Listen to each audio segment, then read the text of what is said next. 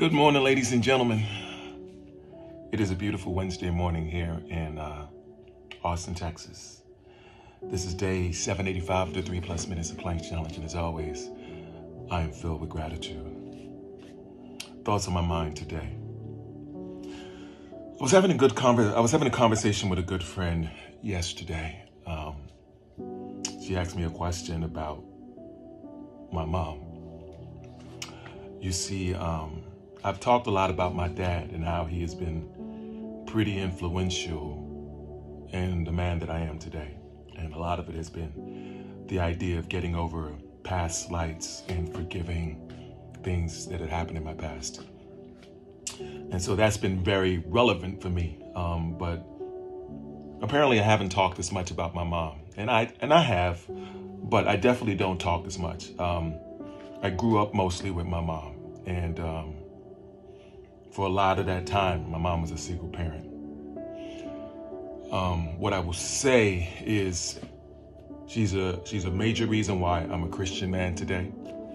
She's a major reason why I'm as driven and as hardworking as I am from watching her example. But I can tell you that also my mom hasn't been perfect, as no man or woman on this earth is. And there have been times that I've had issues with my mom. One of them being her leaving my father at one point because of some things that my father had did in his past. And doing that, taking me away from my father. Now, the truth of the matter is I understand why it happened. And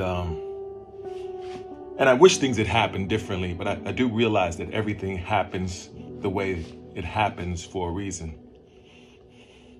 And I take into account the fact that we all do things determined on things that are happening around us.